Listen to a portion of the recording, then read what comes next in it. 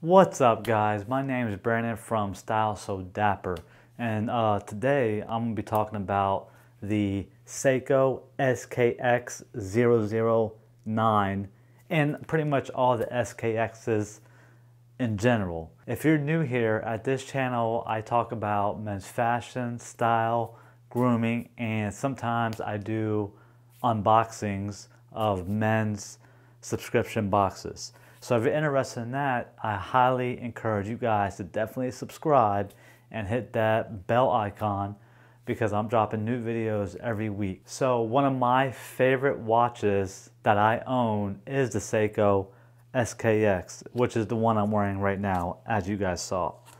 But the reason why I love this watch is because it's a well-respected timepiece throughout the watch community all over the world. And it's pretty affordable, and it's been around for a really long time. So I wanted to make a video about it, how versatile it is, and if you're looking for like a more luxury piece, but not like a Rolex, something cheaper, but not like Timex cheap, which Timex are good watches too. They serve a purpose. Cheap, and they look pretty nice. I would suggest the Seiko SKX, which this particular one is called the Pepsi dial. And some of the features that this watch has, aka complications, is the first and most notable one is the fact that it is a certified authentic dive watch. And it goes up to 200 meters, as it says on there. I mean, that's awesome right there. You can put this on and literally wear it everywhere all day and never have to take it off. Ocean, pool, if you are a diver, you can dive with it. You know, that's a big selling point for me. And it's got the day, I don't know if you guys can see it. It's got the day and the date time on it, which is another benefit. And it also has this bezel, which again, I don't really know what the bezel does because I've never researched it and I've never used it. It has something to do with how much air you have left, I think, and how deep you're going, something along those lines. But if I ever was to go diving, I would learn about it and I would use it. Hey, those are great reasons for me.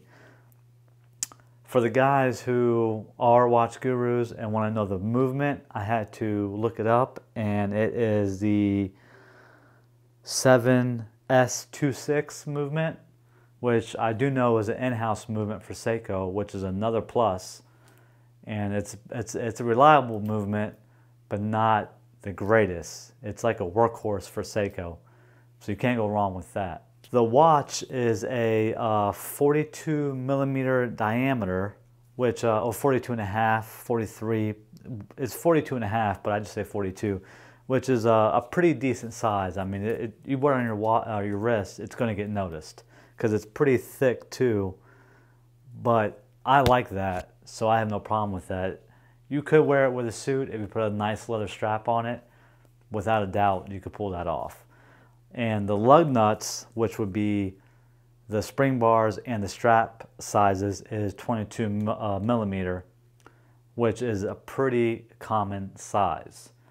And I'll show you guys like some straps that I have and how versatile you can get and creative you can get with the straps, especially NATO straps. And I'm a NATO strap slut. I love NATO straps.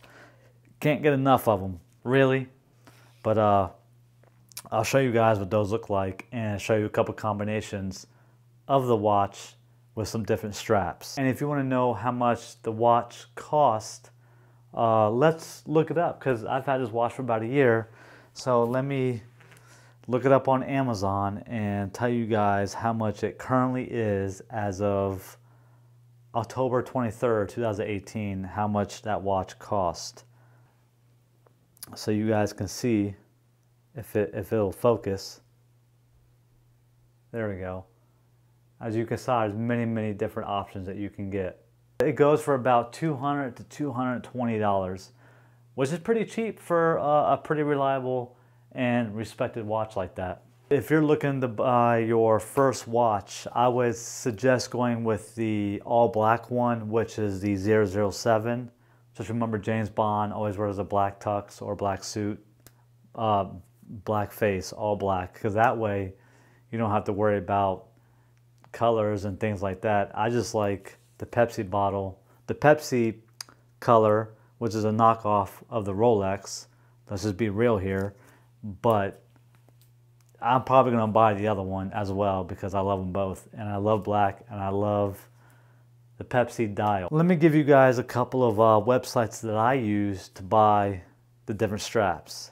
And this is not a sponsored video, as you guys probably can already tell. But the first website that's like my main website I go to for the NATO straps is blueshark.com. Blue without the E. BLU shark.com. And they have, great quality NATO straps, and they have different levels of like prices you can go. I think they're like $20 to $25. They got some that are a little bit more expensive, but great straps. And for the leather straps and other different types of straps, you can get the Jubilee bracelets and things like that, is Holbens.com, Holbens, Holbens.com. Another great website, which they have expensive leather straps, and they got more affordable brands. You should definitely check them out. And if you want to go a little bit cheaper, I would try Wrist Candy Watch Club, which I'm sure if you're watching this video, you've heard of them because that's sponsored all over YouTube. But they're a good website, and they have pretty good straps as well. So you guys should definitely check out those three if you're looking for new straps. Here are some of the watch straps I was talking about. Many different colors you can get, and patterns and color combinations. I mean, you got, look at this. Straps on straps on straps. I got more. That's a lot of straps. But if that's not your thing, leather straps, rubber straps, and cool little straps like this, which is just like a leather combo with canvas. This is a great strap too. You got rubber, you got different color leather straps. Super versatile on how you can put everything together. So that's about it, guys. I just want to give you guys a little bit of a taste of my favorite watch and a little bit of review. It's a great watch. Had it for about 2 years, probably like a year and a half. Never had any problems with it.